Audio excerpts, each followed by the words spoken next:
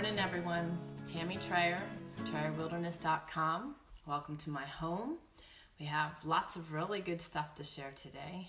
It's been extremely hot here, but got an early start this morning and have done a lot of different things here that I thought I would enjoy sharing with you and you guys might enjoy. Good morning, Miss Shelley. Good morning, Miss Courtney.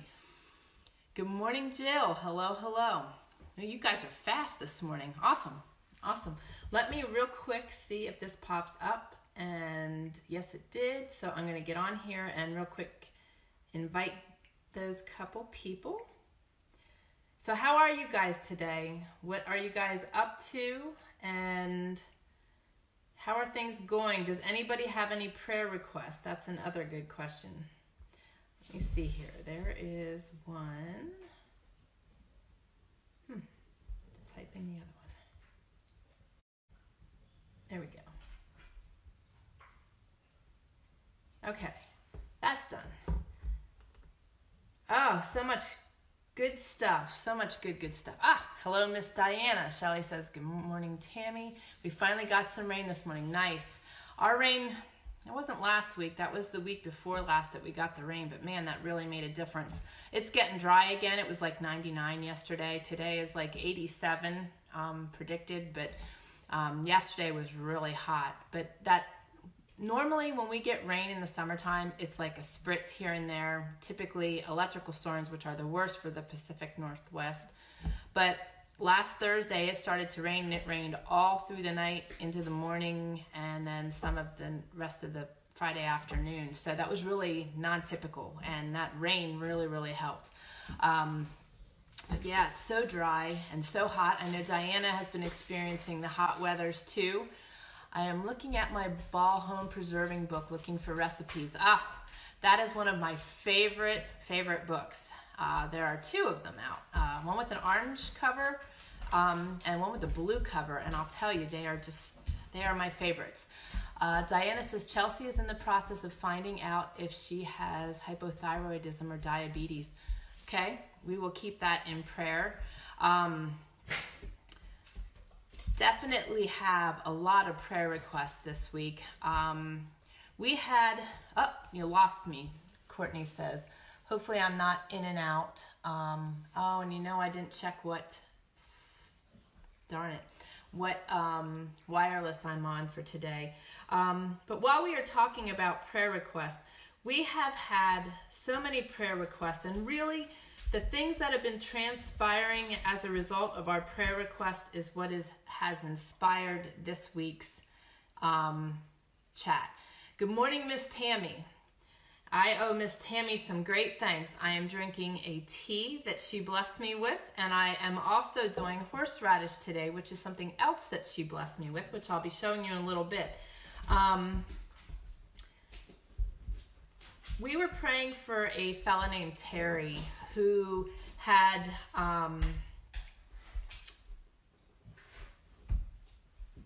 MRSA. Linda messaged that. Linda Mahoney had shared that with me. This is a friend's brother, and he was really not doing well. He was in ICU, and we listed him on the page for prayer. And he had surgery. It went well. He's on a ventilator and is heavily sedated. It did take longer than expected, and his blood pressure kept dropping, so they are keeping him on the ventilator for a while. She said to thank everyone for their prayers, and also she just found out her daughter's friend has been diagnosed with pancreatic cancer, and she also asked if we could add that to the prayer request. And also Andrea Mills, who is on YouTube, is pregnant with her 10th child and is in the hospital with cancer in her liver and gallbladder. Oh gosh, such crazy stuff. But the doctors feel it spread from somewhere else. So she said there's multiple prayers that we can all be praying for, and she had again messaged and said God is so good, and I thank him that Terry had a good day and his blood pressure finally was stable. So our prayers are working, guys, and it's so very awesome. Good morning, Miss Kelly. I'm excited to have Kelly joining us. For one, that means she's resting a little bit, maybe, and She has been going like wildfire all summer. Her homestead is very busy, so I'm thankful that she's able to join. If you have to jump off later, you know I will totally understand. She's got all kinds of preserving to do and animals to care to, so and tend to. But guys, our prayers really matter. Our prayers are really reaching God's ears because we are more than 3 joined together. And not that that makes a difference. When we pray, God hears us individually. Whoa, I've got a dog under the table. Sorry. But when we join forces, God is really, really present and really, really hears. And it gives, you know, it warms his heart to know that we are joining forces. So it's important, and it's important to have people that we can commune together with, that we can count on for prayers, and know that they're not just saying, I'm going to pray for you, and you wonder if they remember you throughout the week. You know, we have a tremendous community, and I'm so proud of you guys. I'm so excited by what we have built here, and I really want to continue to nurture that because what we have is powerful. As you guys know, Kim, many of you have been praying for Kim and her husband Martin. He had passed 2 weeks ago, and we just need to keep praying for Kim and her children. We're going to continue to pray for her and lift her. That's a very difficult challenge, and I just can't even begin to fathom. The other one I would really like extreme prayers going up for is my friend Jamie Spooner. Jamie is the one whose son and husband were in the automobile accident in Coeur d'Alene, Idaho last week, and it was just awful. There wasn't much of the car left. Her son had survived the accident, but he didn't survive his injuries, so he passed away, I believe it was last Thursday. Her husband has been, he's stable. He had surgery last week in Seattle. He is now moved to Spokane, and he has a really extensive surgery going on Thursday, tomorrow. So if we could please be lifting him, I believe it is a very, if I'm not mistaken, it's over a 10-hour surgery. It's a very extensive surgery, actually to reconstruct his skull and his face. So I just can't imagine. My heart is just so sick for these people because you know, today's topic is handling change. Imagine that kind of extreme change. You know, not that Kim's was any easier with Martin in a coma. It still was a sudden onset. And then with Jamie and the sudden, just tragic, you know, accident.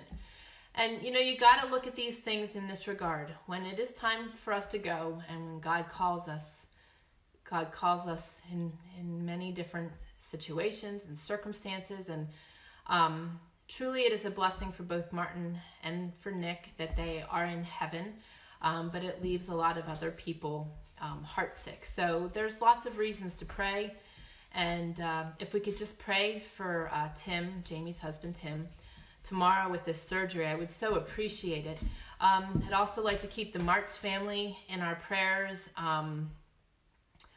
with the loss of their 32-year-old daughter last week. That was just also very unexpected. So, you know, we got to value life, guys. It can change like this. And I'm mentioning the prayers early on because if you're joining me today or you're watching the replay of this and you have prayers or you know somebody who has prayers, we are a community of praying people that will lift these people continuously and continue to pray for them. So please don't hesitate to list your prayers. If you don't want to give the details, it's not required. Just mention that you need prayer. Also, you're welcome to private message me if that's more comfortable for you. But please don't be afraid to ever ask for prayer. It is not a weakness. It is a strength. It is somebody that has great strength and inner strength to be willing to ask for prayer. We need to keep Terry in our prayers. Terry is the one with the MRSA and who is healing. Also, if you could keep my mother-in-law Glenna in your prayers, she is experiencing some abdominal pains, and they are thinking gallbladder, so we want to just lift her and keep her in prayer. She is, she's very near and dear to my heart, so if we could pray for her. And then our prayer list is very extensive, so please check that. It is in the description. You can pray for them as a whole. You can pray for them individually, whatever works best for you.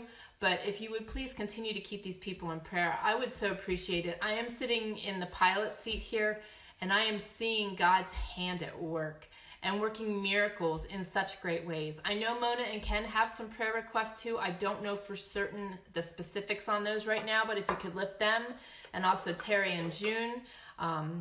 Terry with some shoulder injury, and also just for their marriage, and for what God's doing there, because there again I can see God at work. And also please keep Chad in your prayers. Miss Shelley says, I have been trying to do canning on my days off. I can only get so much done in a limited time. Exactly, I hear that. Kelly says, I missed the first part, but we'll watch replay and add the new prayer request. Thank you, sweet friend. And I'm so glad to have you joining me. Kelly says, sitting waiting on the canner. Oh, canning the chicken today so far. 7 quarts of broth and 14 quarts of meat with more to do yet. Awesome. Awesome. She did some butchering last week. They butchered their roosters, and now she put some in the freezer, and I believe, correct? And then she's canning the others to get her broth and her chicken meat for on the shelves. There's nothing better. Last night we had deer meat out of a can that we canned and enjoyed last night for dinner. Made it really nice to quickly throw together some barbecue. If you could pray for us, we had treatments yesterday. I am extremely sore to the touch. I didn't realize how badly I needed a treatment. The main thing was to get Glenn walking straight again, and such. This dog keeps rattling the table. And so all 3 of us got treatments. Austin's a little under the weather today. He never had a full treatment like that, and he needs to drink more. And the mountain man is sore. So if you could pray for us. We are on the mend, though. That is good. We also have a showing of the house on Friday, and we could really, really, really use your prayers on that. That this is the one. I've already thanked God for selling our home. I know that he's going to sell it. It's just a matter of when and his timing. But we'll talk more about that later, because that's part of the change and some of the other topics I want to discuss. Correct. 10 went in the freezer camp. 10 went in the freezer camp. I love that she says that. This is Kelly. And 14 canning and 26 hens to butcher yet when cooler in September. Nice. That's a lot of work. That's a lot of work, but man, the rewards are great. And to be able to have that on the shelves, that is one thing that I am so greatly missing this year, is being able to can. However, today and this week, I have been doing a bunch of other things. So I'm going to take you into my kitchen here and show you some. Kelly says, praying for you, Glenn and Austin, in the house sale. And thank you. I appreciate that. And I have something going on next Tuesday. I'm not sure if I can share that with you guys yet, but when I can share that with you, you guys will be the first to know. I'm going to spin this around. Okay, so this week has been busy. Let me see if I can do this while everything is in the way here. That is what I did earlier this week. There is the Trayer Wilderness Crazy seedy bread and a regular bread in there, as well as a boule, which is absolutely awesome. That was made with the sourdough, which is right here, my sourdough starter. And I love this jar. This jar makes it really easy so that when I get to a point where I can't keep up with the sourdough, I can just close the lid and put it in the fridge. So that makes it wonderfully easy, and these containers are really nice. So that is my sourdough. I've got the remains of my red clover sprouts in my sprouting jar. And I've got the starts of my horseradish. I'm going to make homemade horseradish. Again, thank you, Miss Tammy, for sharing from her garden. I will show you that. Right there, I have it soaking so that the dirt comes off. And I found that it's really easy to take a knife and just scrape the smaller pieces, and it cleans them off really nice and cleans them up that you can work with them real easily. But I also planted some of that today. I'm going to spin this back around. I also transplanted some of the horseradish that had really good roots and some sprouts on it into a pot. I also did our spearmint tea in a pot. We did 2 pots of that, and my comfrey plant. So that makes me really, really happy. That was something I was getting nervous about because I wasn't getting time to do it. The mountain man helped me with that yesterday. Well, this morning. Yesterday we got potting soil. Today he helped me with that. So we got that all wrapped up. So things are coming around. But I thought I would share that with you. And I'm going to share something else with you. I have never done horseradish before. And I imagine Kelly and Tammy and Dianna and Shelley, you ladies out there can say that there was a time when you never canned before and did all the things that you're doing. And I imagine you will also agree with me that the way you learn to do those things is by diving in. And that's what I want to encourage you guys to do, to dive in and learn these skills. The sourdough starter is a fabulous way when you live in a remote location and you have no access to yeast. You put a half a cup of water and 3/4 of a cup of flour in a jar, and you let it so that it's breathable. That's why the coffee filter's on the top of that with a rubber band on the top. And you mix it very hard and you let it set overnight. And then you feed it again the next morning with the same amount. And that keeps feeding that, and that will eventually create a sourdough starter, which is in essence a basically harvested yeast. You created a wild yeast mixture there. So if you don't have yeast and you want to make a yeast bread, you can use sourdough to do that. It's really, really awesome. Now the boule that I made, and that is spelled B-O-U-L-L-E or B-O-U-L-E, is a nice crunchy crusted bread with a really soft inside. Exactly. Kelly says, and it's a wonderful probiotic. Exactly. For those of you that struggle with gluten, 2 things we have found in our homesteading is that when you mill your own flours, the gluten is not as high. Plus, when you have a good quality wheat as well. In addition to that, when you make sourdough, you are fermenting your flour. So it is not as harsh on the stomach, not as high of a quality of gluten, and the enzymes in there nurture your gut, providing good gut health. So if you do have a mild gluten intolerance, some people, I know Shelley has an extreme gluten intolerance, you'll still probably need to be careful, but it is worth a try. And it is fabulous. I absolutely love working with sourdough. I've been wanting to do this all year, and with everything going on, I'm like, I hate to start it and then have to pitch it, or but you know what? I could gift it to somebody, and we're going to talk more about living through the chaos. You guys are commenting, so let's see what everybody's saying. Good morning, Charles. Kelly says, absolutely, self-taught for the most part. Some is learned via help from experienced people. And that was in regard to my comment on learning new things, canning, preserving, fermenting, all those things. Anything in life, drawing, anything. In order to attain that skill and to be able to be good at it, it takes practice. It also takes being willing enough to take the first step to try and learn how to do it. Just saying hi, and God's peace be with you. Well, thank you, Charles. I'm glad you popped in to say hello. All right, and Shelley says, I want to do a lot of tomato canning. Most tomato in the store are in tin cans, and you're allergic to nickel. Yeah, so when you're allergic to nickel, that's just not a possibility. And canning tomatoes is very easy, and this is one of 2 tomatoes that I was gifted yesterday by my dear friend Helen, and I asked the mountain man if he wanted some of the other one that I cut up and had. Oh my gosh.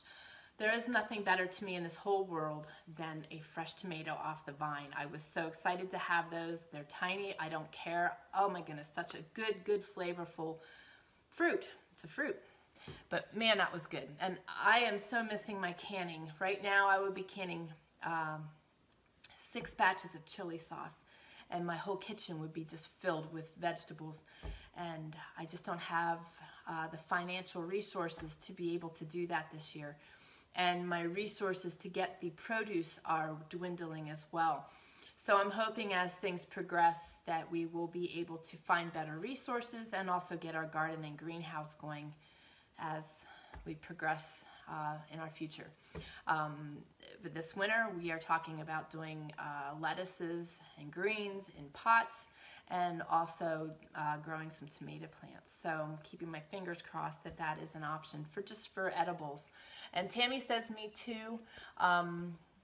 And I imagine that had to do with the, I'm not sure, that was a response. So I'm not sure what that went with there exactly because it doesn't show me that. Shelley says, I want to get into sourdough again also. So maybe that was the me too. I'm not sure. Diana says, it's my understanding that the ancient grains like kamut and einkorn and spelt are also great for those who have a gluten intolerance. Yes, very, very much so. And those ancient grains are so much better for us because they do not have all the garbage in them that we are consuming otherwise. So yes, very, very much so. The einkorn is what I want to be working with in the future. It is a really, really good flour. So yes, so if you can incorporate that as well as doing sourdough with those flours, because you can do a sourdough starter with any kind of flour. I have already done it with the gluten-free flours that we use, and they are a much thicker flour. They are more dense, so I tend to have to put a little bit more water in those when I'm working with those to do a sourdough. But once you get started in it, you start to learn the consistency. But the thing that you get excited about when you're creating a sourdough is the bubbles in there. Those bubbles indicate activity. No different than when your yeast in your bowl with your oils and your sugar and your warm water start to sponge. It is the reactivity that's going and the activity that's going on in your mixture. So I'm excited about my bubbles and to be able to use it like I have. Shelley says, this is one thing I am hoping to do is milling my own grains. Thanks for a list. Yeah, milling your own grains, and Shelley, you should have good luck with the einkorn. And there's a lot of grains that are naturally gluten-free. There is just some that we have used. Chickpea flour, buckwheat flour. There was a brown one, and I am at a loss. Quinoa flour, oat flour. So not just milling the grain, your wheat berries, but you can mill oatmeal, your oats, your wild oats, and create a flour. So having all these things on hand also enables you to keep going and still be able to make things even if it's not with an actual wheat flour. We have all of those things on hand because of the Mountain Boy and his sensitivity to the wheat flour, which, praise God, he is good with now. He still struggles with the dairy, but not the gluten and the wheat. So that's awesome. Bowser boy. Child, say hello. Hi. You coming in to get something to eat? Yeah. Okay. Okay. Hello, Angela. Good morning. So being able to do all of these things, learning how to do these things, and you don't have to do them all at once, but learning how to do these things and diving in is really important. It teaches us life skills. It teaches us things to fall back on. It's a level of preparedness. It's also a level of knowledge. There are many tree barks and underbarks out here that make flour as well. And so to have those resources on hand and to know the knowledge and to know how to do these things is priceless information. So I encourage you always, you guys know that, I'm always encouraging you to delve in and try new things. And many people are afraid of canning. I'm going to put some links later for some of my canning videos. Canning is very easy. It is, because of the equipment that is used, it does create a level of anxiety for many people. And it's really, really not a difficult task. And it is truly a very easy thing to do. It can be time consuming because you can only fit so many jars in there. So Kelly will attest to this with what she's doing today. We did 113 quarts of venison like 4 or 5 years ago when the mountain man got his moose. And that was a lot of canning. That was like, I think that went for like 3 or 4 days. Not to mention filling the jars, but running the canners. And I do have 2 canners, 2 of the pressure canners, and then I also have 2 or 3 of the water bath canners. So having those, having the resources, having the setup to run them makes it really nice to have these things on hand. Like I've said to you, when I've been downsizing and getting rid of things that I don't need, but those are things that are priceless to us in our preparedness and our self-sustainability. So having that equipment too, and if you have not canned previously, you can get equipment at yard sales, at thrift stores. The thing you need to check is the pressure gauge as well as the rubber, help me guys, you know, it's like a big grommet basically around the top, just to make sure it's not dry rotted, so that you're, you have solid closure and no air leaks. Good morning, Craig. Welcome. Kelly says, I will only use a gauged canner. The other weighted canner are scary to me. Yeah, those big ones, I don't have ones like that either. I have the gauge, but they work the same. It's just that they look freaky as all get out. And I totally, thank you, Courtney. The seal, thank you. Yes, rubber seal. Thank you, Angela. The brain is not cooperating today. Kelly says, yes, you can take it to a local extension office and they will test it yearly. The extension offices are in your county, so you can look up by county. Oftentimes, like for us, it's within the courthouse. And for us, there are some master gardeners and also master canners. And they teach classes here locally. So you can find access to local help, not just on the internet, if you're the kind of person that likes to be taught hands-on. So don't negate being able to learn because you don't have somebody to teach you. There are resources around. Shelley says, same as me, I need to find a place that will check my gauge. Yeah, and it's not a bad idea to have them checked. Just to be sure that they are working properly and running smoothly. But canning is not, it's overwhelming to get started, but once you get started, you will never look back. I have never heard of the extension office in Canada. Yeah, I'm not sure if that is something that is available in Canada, but it is available in the States. So that is definitely an option. And check at the local colleges too. The Idaho College has all kinds of unique classes. They have gatherings where they take people out to go foraging and plant identifying and all kinds of things that are not part of, you don't have to be a student in the college. These are extra things they offer the community, so it's pretty awesome. The thing is to just check around, see what is available as a resource in your area. Oh, Jill says we don't have it, to Shelley. Okay, so Canada does not have the extension offices, but check around at your local colleges, check around in your county. It does not ever hurt to see what kind of resources are available to you. I'm trying to find a place that will check my gauge. Interesting. Yeah, I don't know what Canada offers, but that's interesting. I might do a little digging.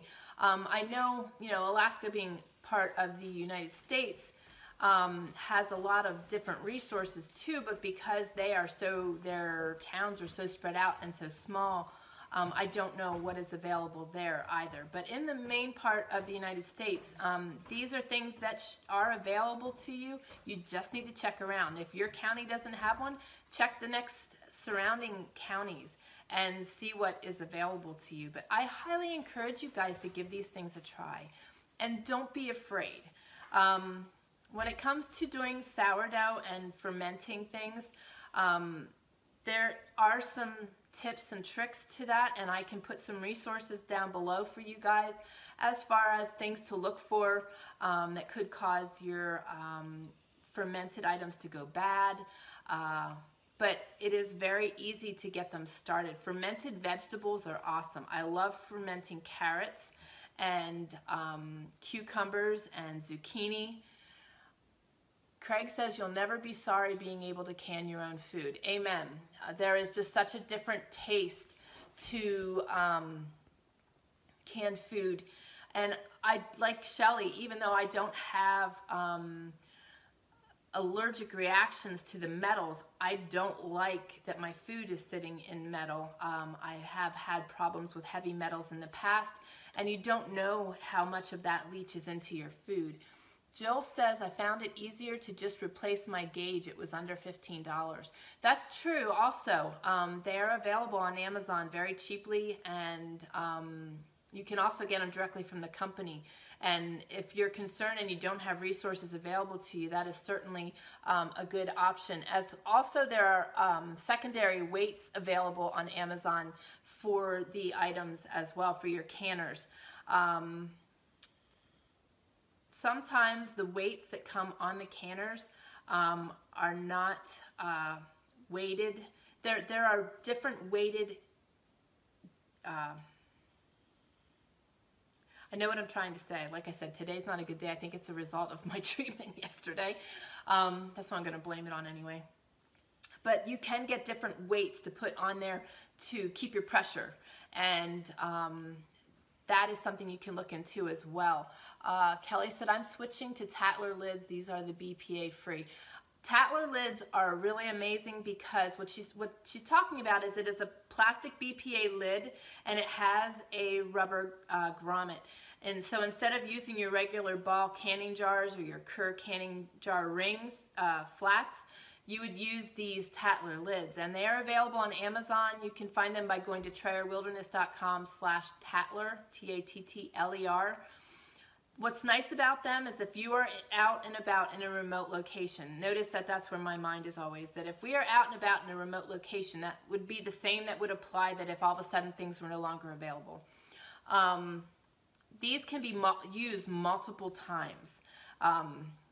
Pretty much endless times. You got to check your seal to make sure that it's not dry rotting at all. But those are an amazing thing to have as well. Let's see here. Expensive, so doing it a little every year. Exactly. Yeah, and when they go on sale, occasionally they do have sales, and when they do, I typically announce that. Shelley says, I always hear that it takes so much time, but these same people never complain when they can just go into the other room and grab stuff off the shelves. Absolutely. You know what? I never care about the time. What I need to do is just prepare for that time. When I am doing that, my canning, I am sitting here at the table and I am either working on my computer, writing, doing something, but that I'm in close proximity that I can hear the canner, because when you start canning, it becomes more of a heard thing than a visual thing, because you can hear the pressure changing in your canner. So still, it doesn't hurt to look at it until you get used to canning, but it becomes something that you get in tune to listening for. You can hear changes in your canner and if the pressure's rising or dropping just by listening. So when you can, you just learn to set that time aside, knowing that you're going to be canning. And if you're like I am, you prepare to do something close at hand. So even if it would be, you know, doing some of my knitting or whatever it was, because oftentimes we're canning in the fall, our meats and that. So you just have to plan ahead. Like Shelley said, there is no complaining when you're pulling stuff off the shelves. And my shelves are getting bare and it makes me sad, but I know that I will be able to restock them. Jill says, my local hardware carries all the canning parts. Yeah, isn't that awesome? I'm glad to hear that Canada does that too. Here in Idaho is the same thing. We came here and we went to the hardware store, and I was just so elated to see in the middle of winter all the canning supplies that they keep on the shelves, because there is a lot you can do during winter. I have many friends who have multiple freezers, so that when they are harvesting and they don't have time to harvest and can it all, that they put it in their freezer and then go back during the winter months and dehydrate and can their food. So you still need that, but in other states that's not always the case. I know in Pennsylvania you couldn't always find canning stuff on the shelves during the winter months. So this is pretty cool to be able to have those resources. And of course we've got Amazon, and Amazon has all that stuff too. Let's see here. I started canning with the old glass lids. Same process, I think. Awesome. With the rubber and the glass lid, yes. And I have some of those too. Awesome. Awesome, awesome.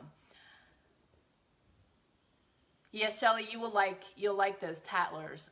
Let's see here. Been making pie filling, and the pop is not the same as the jars. Your sound is different when they are finishing the sealing process. Is that what you're saying? Knowing your elevation is important too, because you need to know for the weight needed. Exactly. Yes. We are at like 3,000 feet. So, you know, when I can, I base it on that. And that is extremely important, because that makes a huge difference, not only in canning, but some of your recipes too, when you're baking and when you're trying to get your breads to rise and things. Elevation can play a huge role in that as well. I freeze what I can, and then I can in the winter. Awesome. Awesome. Yeah, if you guys have freezer space and you don't have the time now, that is the ideal thing to do. Don't miss your opportunities to be able to get things. I had huge bags of elderberries in my freezer like the first or second year here, and then when my mother-in-law came in November or October, we were juicing while she was here. So yeah, don't miss out. I am at sea level, like maybe 100 feet above. Wow. So I wonder how, you know, how that plays a role too for you as far as your baking. Do you make a lot of bread, Shelley?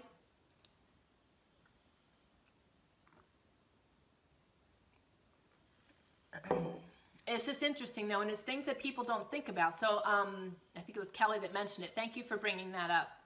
I want to show you guys something else. In the description below, I'll share that in a second. Let me just show you what I'm going to show you here. Right there is cabbage soup. It has chicken broth, celery, a whole stalk of celery. It has a whole head of cabbage. It has onions, and it has garlic in there. And the reason I wanted to show you that, I'm going to spin this back around. It is actually really yummy. I don't know what made my brain jump on this, but down below, I shared a link. It says lose 15 pounds in 7 days. Now, I've lost 6 by eating that soup, and that is something else that you can can. That's why my mind jumped, because you don't have to just can like Shelley is doing pie filling. That makes it awesome, because you can pull that off, make a pie, but you can also use it for so many other things. We use that kind of stuff in our meats and in our roasts in the winter months. But you can also can meals, and you can can soups, and you can can your meats. But to be able to can meals is really ideal as well. And that is what made me think of that, is that with the soups like that, you can do the same thing. So, you know, people just think very limited when they think of canning, that you can only can just tomatoes and green beans, you know, and everything has to be separate. But there is so much you can do. The book that Shelley mentioned right off the bat was the Blue Book by Powell. And they are amazing. The canning books and the recipes they have are just amazing. Yes, crisp, sauces for cheesecakes, awesome. Yes, so much. So that one thing can be used for so many different things. And I use my jellies and my sauces the same way. We do, and juices. I do elderberry juice, but my jellies and my jams, all of that get used in such diverse ways in other meals. Like I can make a nice pastry crust and put my strawberry jelly on top of that and bake that. Oh, gosh, you make me hungry. Stop, I'm eating cabbage soup. But the cabbage soup, since I brought it up, there is a YouTube video link down below. It says lose 15 pounds in 7 days. This diet is actually really nice, and I gained weight when I got sick, and my body has just been hanging on tight to it. And I don't believe in diet pills. I don't believe in starving yourself either. And to begin with, I don't eat a lot to begin with, which could be part of my problem, that I'm not eating enough to keep my metabolism going, but I also can't eat too much more than what I already am. And at the end of this diet, the last 3 days, it's a 7-day diet. The last 3 days, it's 1.5 pounds of meat.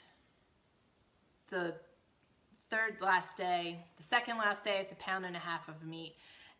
And the last day, it is 1.5 pounds of rice. I couldn't eat it all.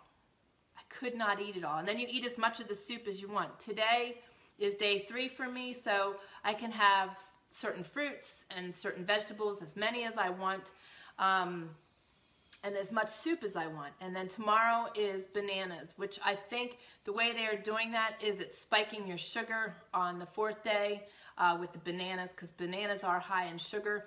And it's also doing milk that day. But I lost 6 pounds, and I haven't been able to do that in a long time. So I'm real excited about that. Now it says 15 pounds in a day, and the guy did say that this recipe is made for people that are extremely obese and needing to have heart surgery, and they are trying to quickly reduce their weight so that they can go through surgeries and such things. So that is why there is such a large weight loss in some. For me, I don't have a lot to lose, but I know I will feel comfortable and better at a lesser weight. And that's why I think that it's just a small amount of weight. But again, you also don't want to lose a lot of weight fast if you want to lose weight, because the faster you lose it, the faster it goes back on. So keep that in mind. Why am I sharing this today? Because I know that there's so many people out there that want to lose weight. This is a healthier way to do it, because you are eating wholesome foods and being able to drop some weight. So I just wanted to share it with you, but also it was a good fit into what we were talking about, as well as being able to can something like that.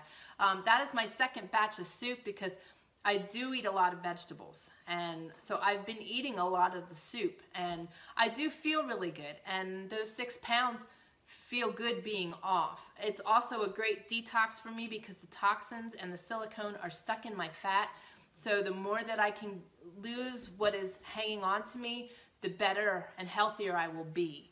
So let's see here. Jill says, oh here, plum jam is a wonderful glaze. That's what Shelley said. And Jill says grape jelly is a great base on barbecue sauce. Awesome. Awesome. I would have never thought to use the grape jelly in barbecue sauce. We use homemade ketchup and maple syrup, as well as our spices. Jill says I want to gain weight. Then don't use my recipe.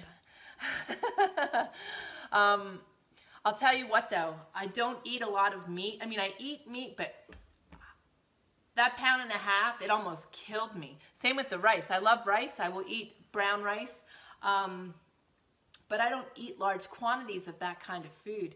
So it was almost painful. Shelley says I'm not much for grape anything. When in high school, had a tour of Welch and the smell overwhelmed me. Oh, I can believe that. I used to work in a candy company, and the smell of the chocolate, and they made caramel crunch, and the smell of that caramel was like nauseating. It did not smell good. So I can totally get that.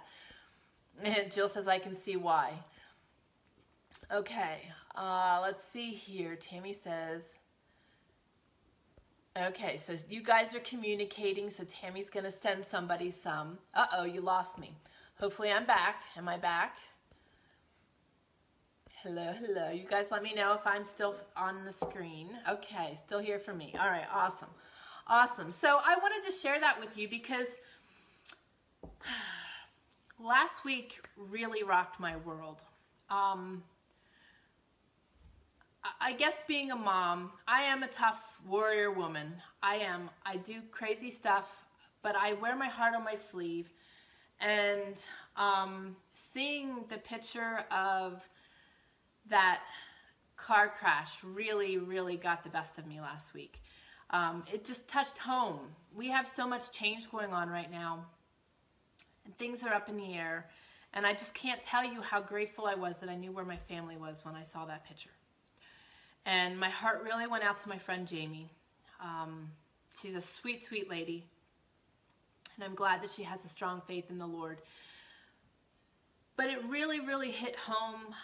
Watching Kim go through her walk as well has been really growing me in a lot of different ways. And then to have our friends lose their 32-year-old daughter. She was autistic as well.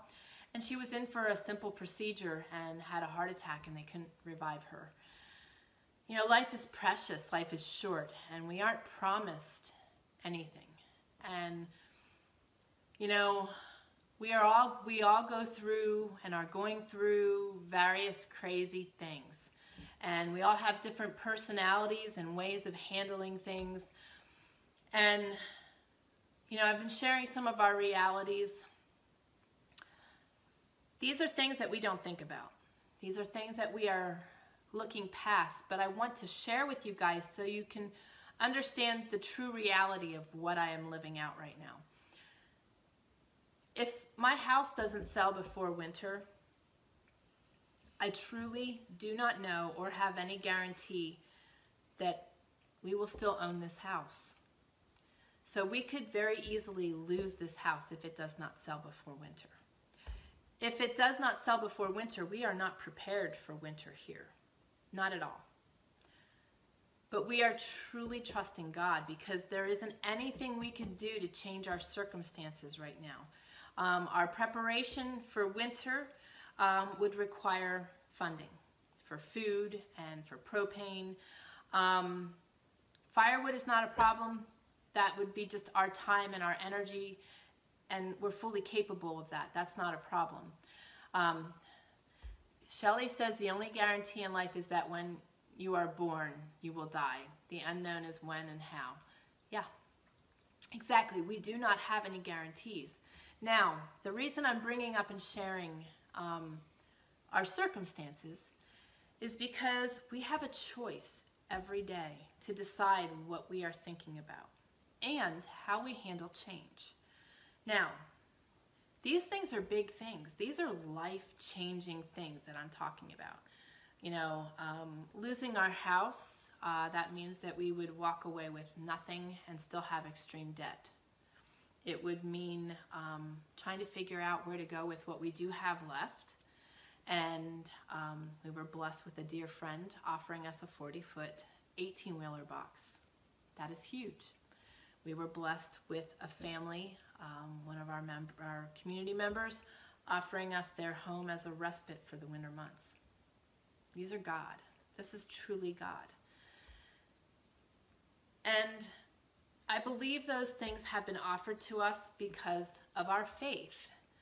Our faith is huge, strong, and fully entrusting God for our outcome.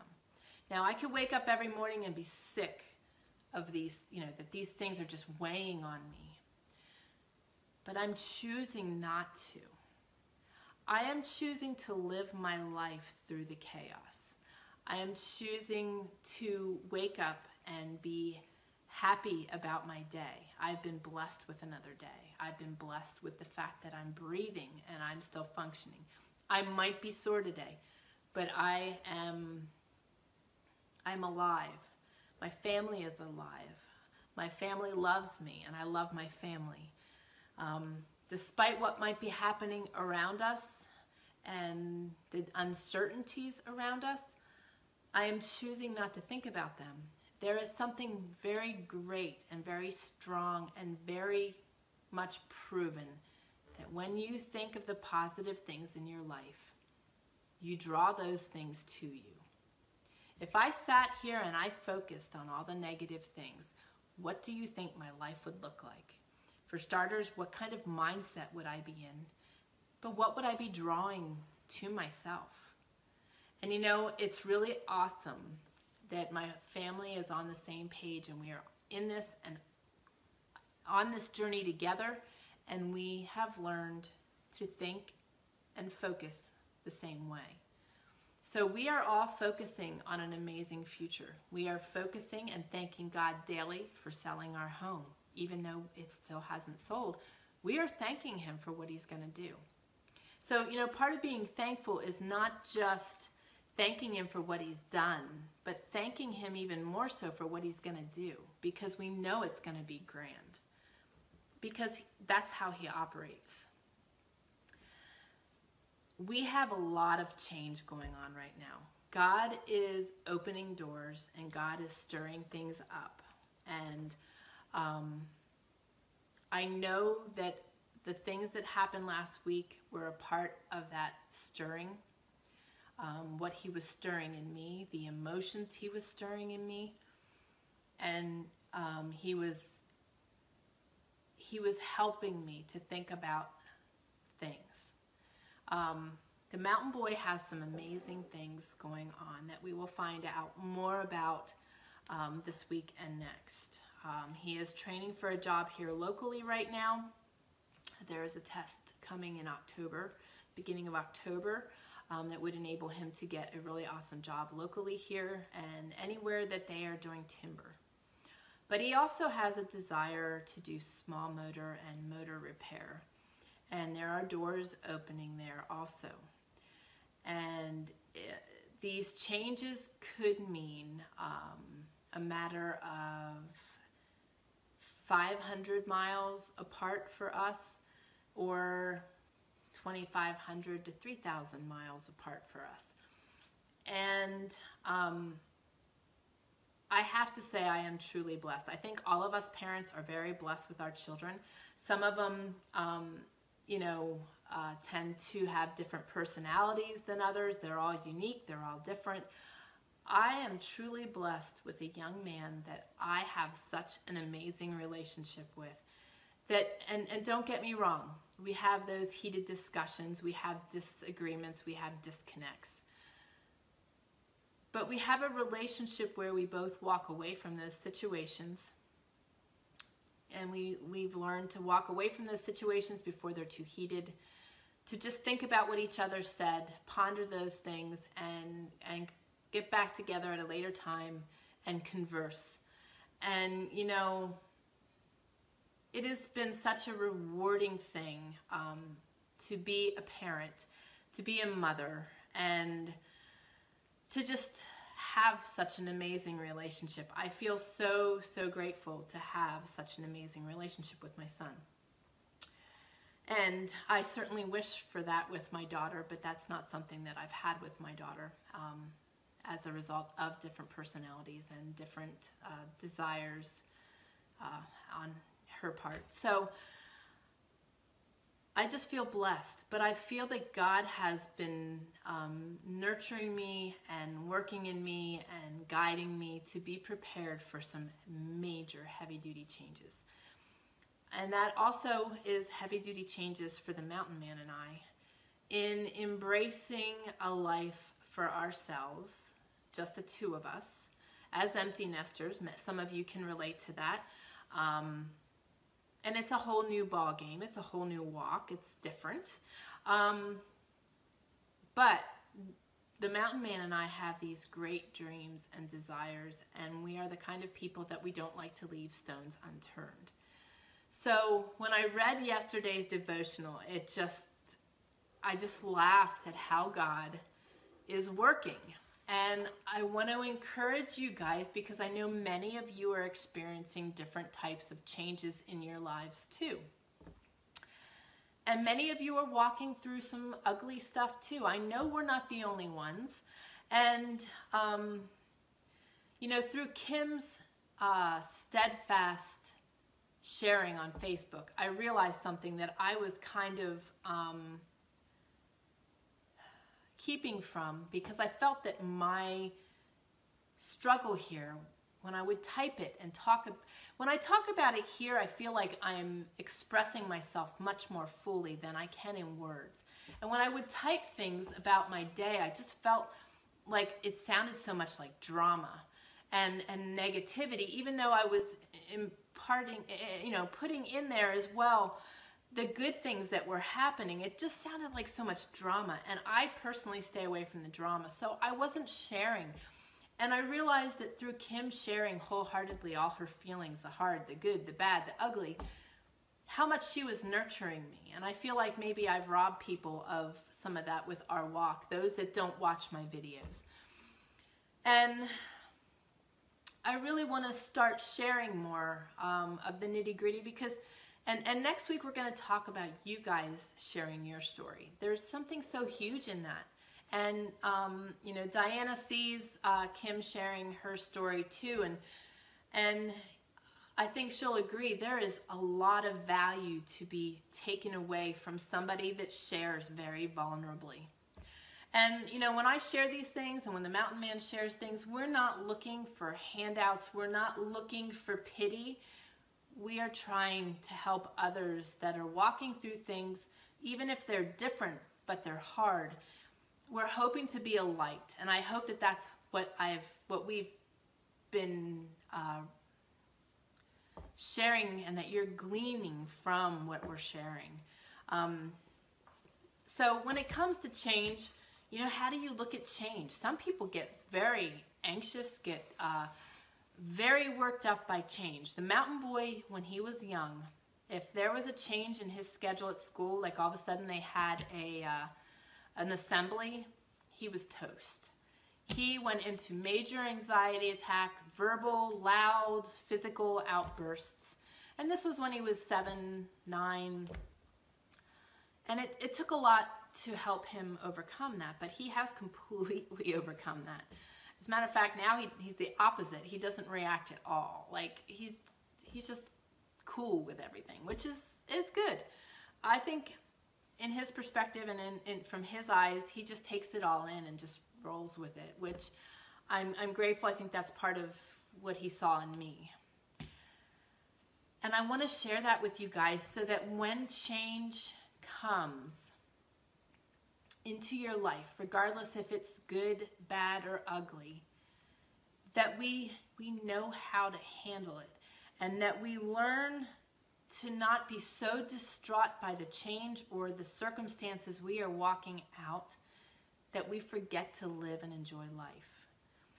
I have seen some of that here in the middle of these years. You know, we're almost here a decade. May of next year, we would be here 10 years. And there was a part while I was sick, before we found out what was going on, that there was so much upheaval and so much stress and so much dysfunction that I know we weren't enjoying our lives. We were stressed by our circumstances, and we weren't living fully this way. And it's not a good place to be. It's not a pleasant place to be when you can't find happiness or something good in your life because you're going through something that has taken your feet out from under you. And that is where we could be right now. But praising God that we are standing firm on our rock and we are trusting Him. And I want you guys to learn to be able to trust Him that much that you don't think about what you're walking through. I mean, sure, I have to go to try to pay bills and I don't have money to do it. It's a little concerning. It can make you anxious. You know, there are parts where I can avoid some of the scary and the crazy, but for the most part, the day-to-day of my life is very joyful because I am doing the things I want to do, I'm doing the things I need to do, and I'm doing them with a joyful heart. And that is what is making the world of difference in my life right now. Now, Shelley says, you are being the mighty river. Better to be a mighty river than a stagnant pond. Exactly. Stagnant ponds stink. And I do not want to stink. I want to make a mark on this earth in an extremely positive way. And thank you. That was a really good analogy, and that I like that, Shelley. And Tammy says, we have a huge change coming up, and I am hoping I can handle it well. Well, think of my words, and you know we will be praying for you. And I am sure that you will handle it well, because I know that your focus is very similar to mine. Diana says, I have to go. Craig and I will listen later this afternoon. Love you, girl. Have a good afternoon. Thank you for joining us as long as you have, and send a hello to Craig. And I'll chat with you later. All right, I want to read the devotional from yesterday. And with all that I've shared, I think you will understand why this hit home so much for me. And Tammy, you'll get this. All right, so no more same old, same old. Isaiah 43:18 and 19. Do not remember the former things, neither consider the things of old. Behold, I am doing a new thing. In today's scripture, God says he is doing a new thing. As you move into the future he has for you, you will encounter all kinds of new opportunities and challenges. The days ahead will be full of new experiences, things you have never done before. You may not know how to do them, but you will learn. Everything you were doing today was new to you at one time, and look, now you can do it. What were we talking about before? That's as simple as creating a sourdough mixture, but this could be life-changing as well. So as you learn how to do the sourdough mixtures and sprouting and canning, you're able to walk into the bigger things in life with a little bit more boldness. Continuing to face new challenges and develop new abilities is extremely important to your growth and maturity. As you walk with God into your future, you will hear him say, you have not done this before, but don't be afraid. I am taking you to a place you have never been before. I am going to ask you to do something you don't know how to do. God has already been where he is leading you, and he has prepared the way. Step out in faith, and you will experience the faithfulness of God. We think and say it's time for a change. I need something new. And then we hesitate to embrace that new thing when it comes. I've talked about that, being afraid to step out of your comfort zone. You're missing out, guys. If you are ready for something new and fresh, don't be afraid to embrace it when it comes. Don't stay trapped in the past. Let go of what lies behind and press into the great future God has planned for you. I can promise you, God is with you. He will lead you. He will strengthen you. He will help you. Love God today, it says. With God's help, I will embrace every new thing he brings into my life. So guys, it's a choice. It is such a choice on how we handle everything. And I mean everything in our lives. And you know, there is nothing wrong with having a dysfunctional day, a bad day, being in a bad place for a couple days. But when you're aware that you are in that place, you need to trust the good Lord and lean on him to help you get out of that place. The other beautiful thing is when you have people you can call upon that you know will help lift you out of that place. That is huge, because sometimes, we all know, it's hard to get out of that place sometimes by our own capabilities. That's what God is for. Shelley says,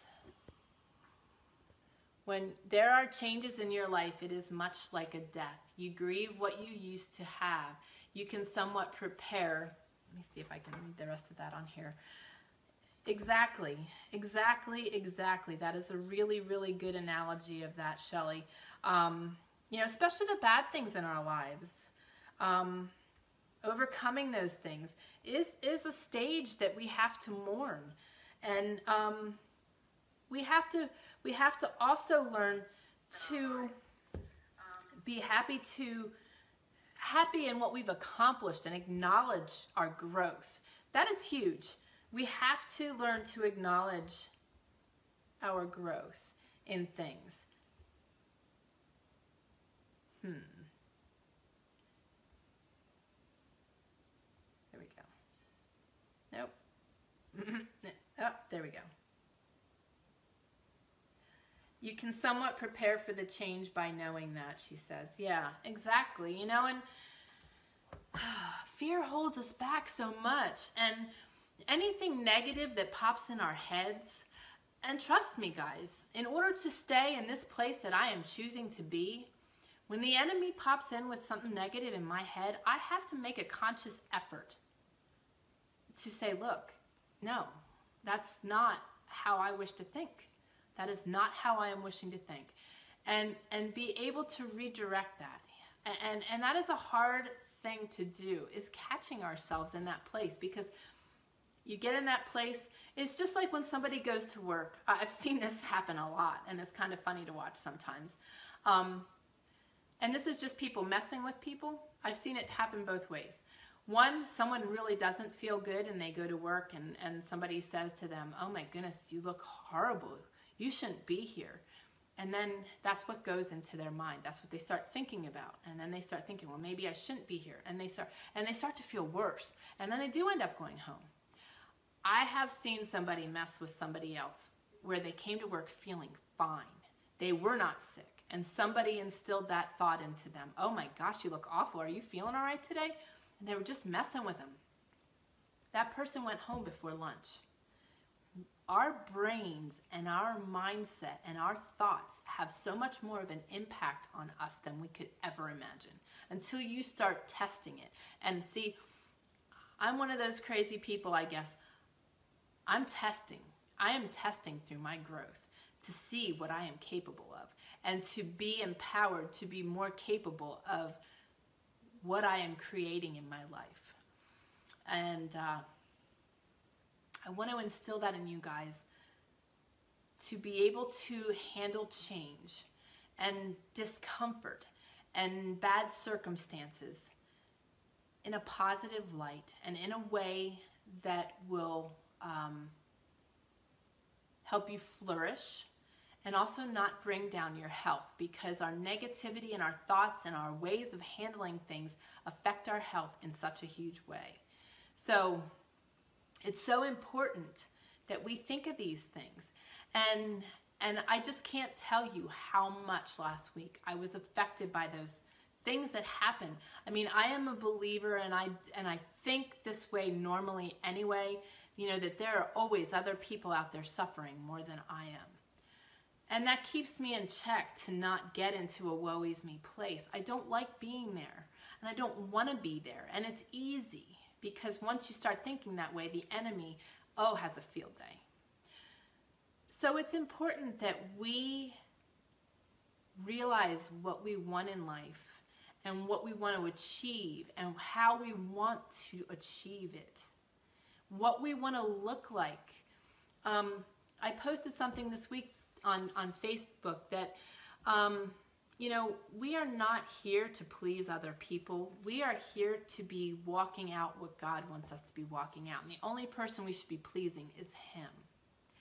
And that is my mindset, is that I want to be pleasing to Him. I want my path and my walk and my thoughts and my drive and whatever I've got going on, no matter what my circumstances, is to let Him shine through. I always say about, you know, when you get squeezed, that God comes out. Well, this is a spot where we are being squeezed.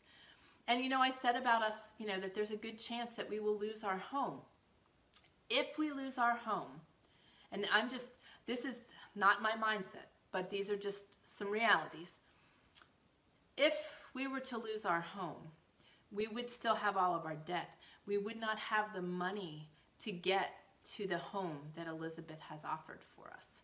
So we would have to set up a tent, and we would need to live in a wall tent through winter here. Now, last year, there was a point where there was 4 feet of snow on the ground and 6 feet had dropped. but because of temperature fluctuations and things, we had 4 feet of snow on the ground. That's a lot for a tent to hold. That's a lot to have surrounding your tent. Now, we've done it before. We had a foot of snow on the ground when we moved out of the tent. But you know what, guys? If it comes down to that, I will still be sharing. I will still be communicating with you one way or another. And I will be looking at life the same way. I will be living through the chaos. The wall tent has a wood stove. I can sit and draw. I can write. I have a lot of books started.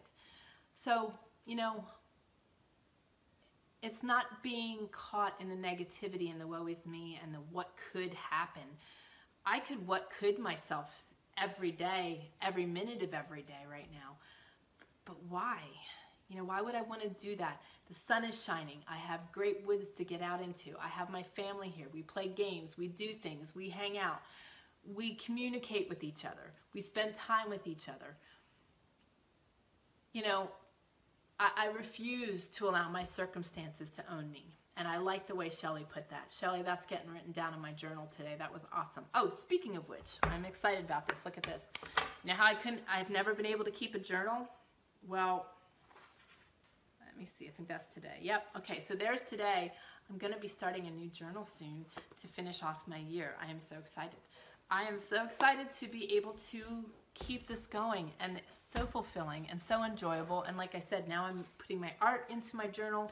It's very big growth for me. I really am enjoying it. Now I want to read something else to you. Dianna shared this with me. She tagged me in this, and I thought this was just so great. I love it. The longer the tea bag sits in the cup, the stronger the tea. The more God's word saturates our minds, the clearer our grasp on what's important to him, and the stronger our prayers. Stronger are our prayers. Is that not awesome? And that's where I'm at. I want to be saturated. I want to be saturated by him, by his love, by knowing that, and walking it out, that he has a good plan for us. You know, we are still on this earth, and that indicates that he has a plan for us, that he's not done with us, and that we have purpose. We all have great purpose. Please know that we all have great purpose, regardless what we are doing. You need to know that, and you need to believe that. We touch lives every day in random ways, in ways that we would never ever think that we could possibly touch a life, but you don't know that. Your words matter, your actions matter, and we are here with a purpose. So keep that in mind. This is meant to be thought-provoking, and I hope that it is. Imagine getting to heaven and God saying, "Before I laid the foundations of the earth, I thought of you and of the days you would live on earth. I planned out the people and the places I would give you. I laid out your neighbors and your workplace, the places you would attend school, and your family. I laid out enough days to do all the good works that I purposed for you, and I equipped with you all you would need to accomplish those purposes here. I filled you with my spirit to encourage and remind you and lead you. I gave you my word so you would know me and know what to do. I gave you people to run with and people who needed me." Now let's talk about how all that went.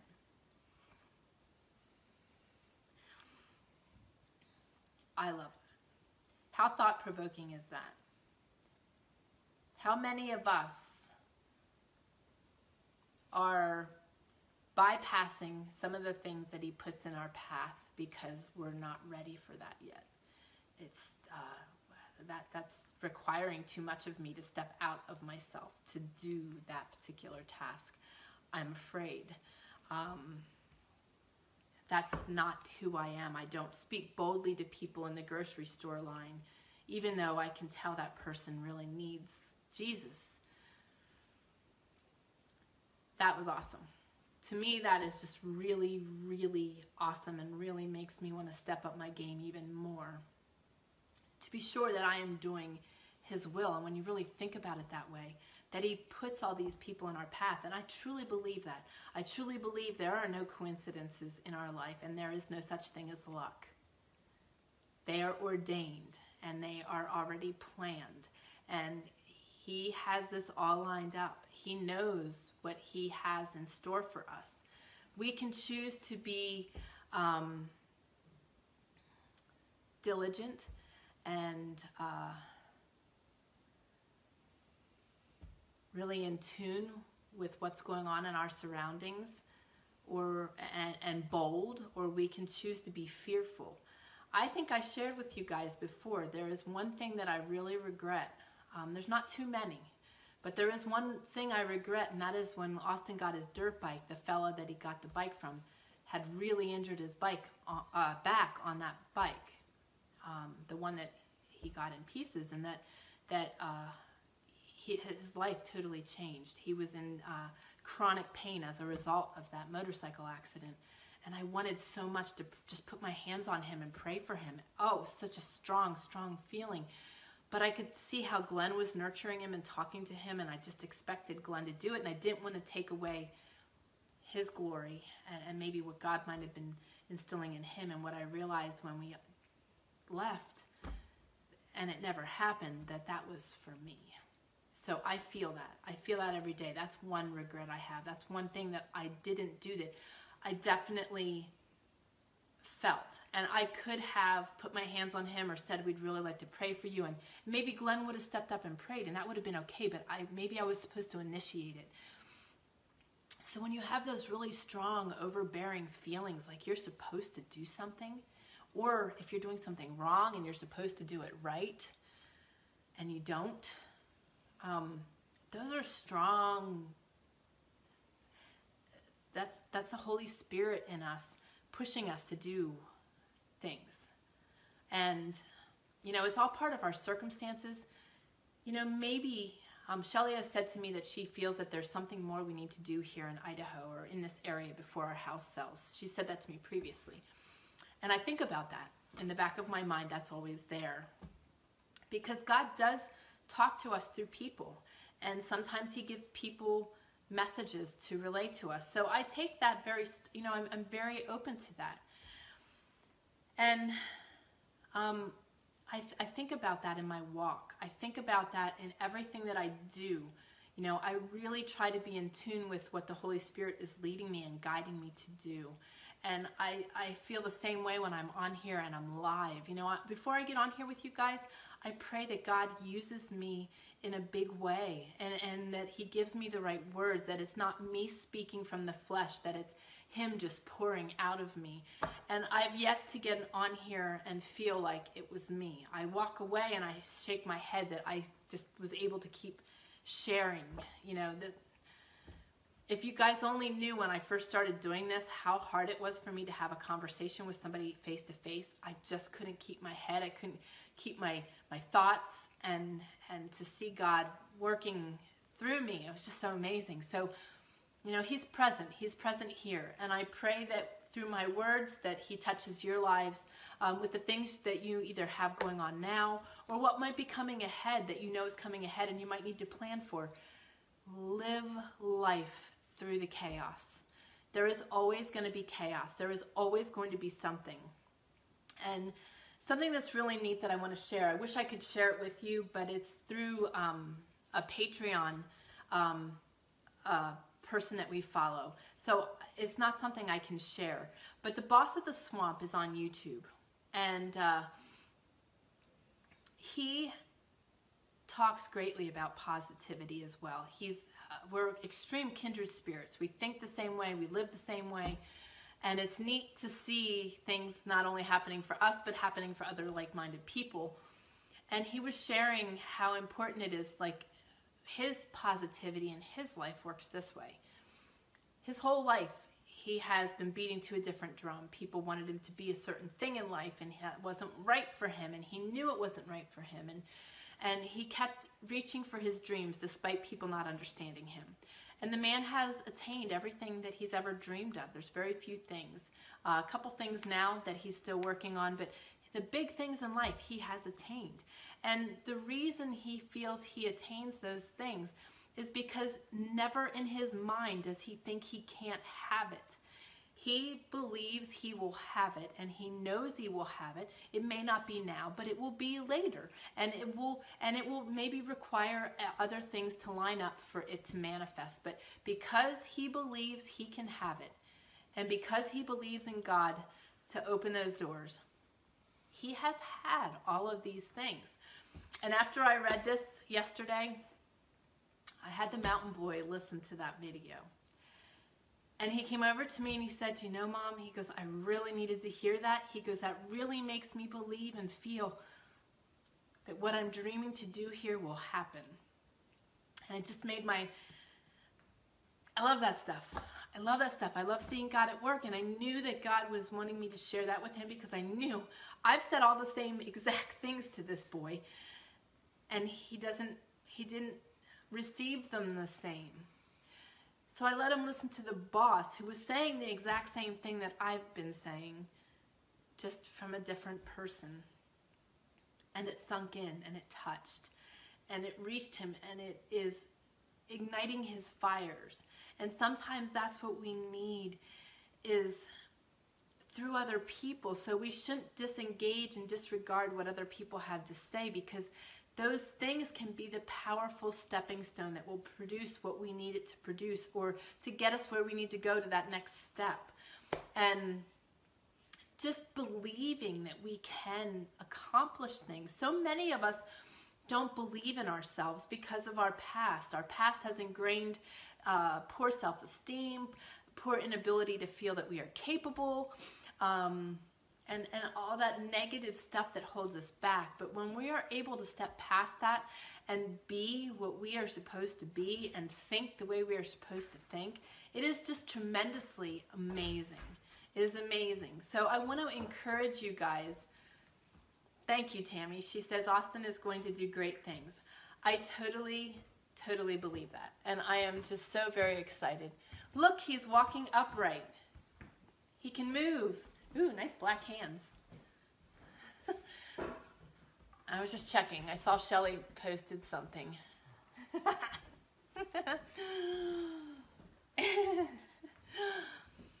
So, oop, I just got rid of the comments. I'm dangerous. So I want to encourage you guys. Live through your chaos. Whether your chaos is a day of uncomfortableness, or whether you're really walking out something really long and hard.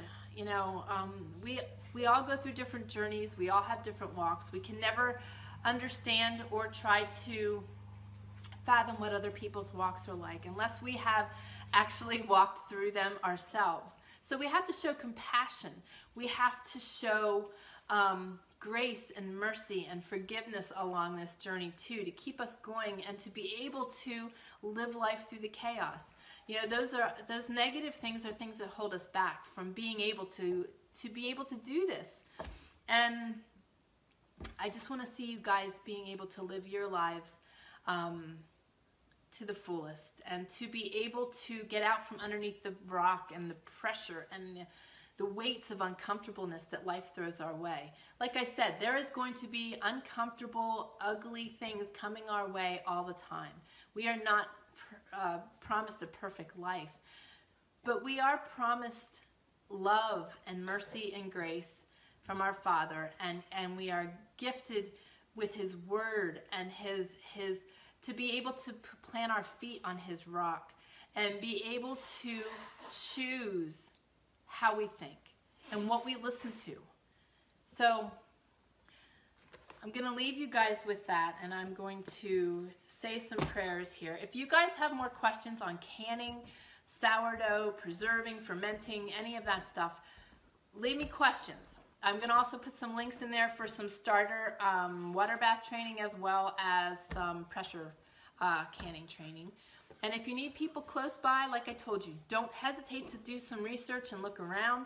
Those things are accessible. There are people.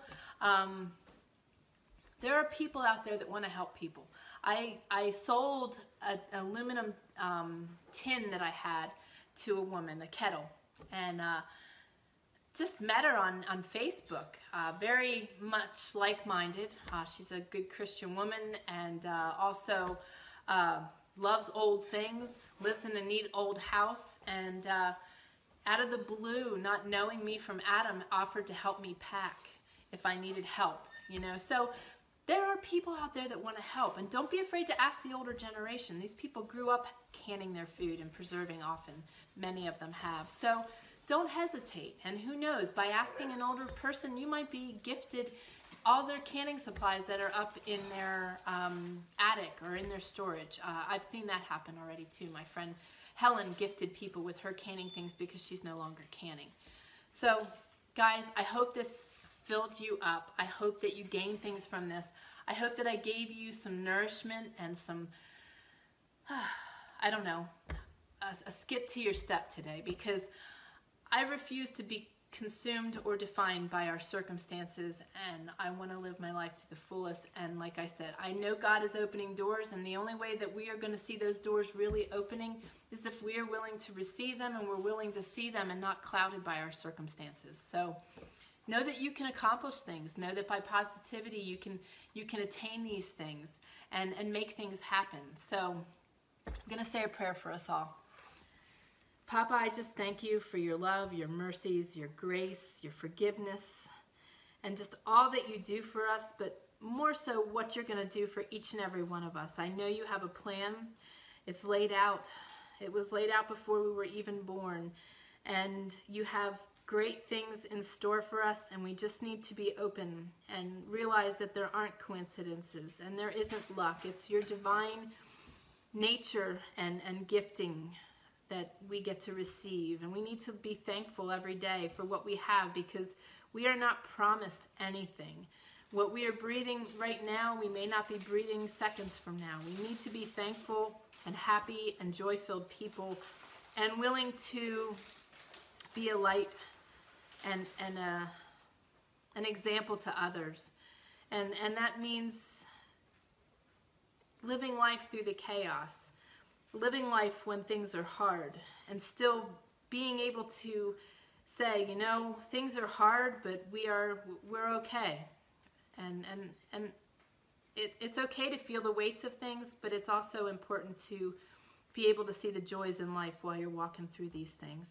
I ask that you be with the Martzes, and I ask that you be with the Spooners, and be with Tim tomorrow with his surgery, and I ask that you be with Kim Johnson and her children as they walk out this new chapter in their life. And I just praise you for what you've been doing and how you've been strengthening these people, and what you did in Terry's situation with his MSRA or MRSA. And thank you for each and every person that is willing to reach out and ask for prayers. That is just such a bold, bold stance to request prayer. That does not signify weakness in any way, and it's just so amazing that we have so many people to pray for, and that we can see your hand and the miracles that you are working for these people. Continue to be with Terry and June and Mona and Ken. Be with Chad and just strengthen him. He is in such a weak, tired state. Just strengthen him and give him the courage to keep moving forward, and be with each and every person out there that has needs. We all have needs.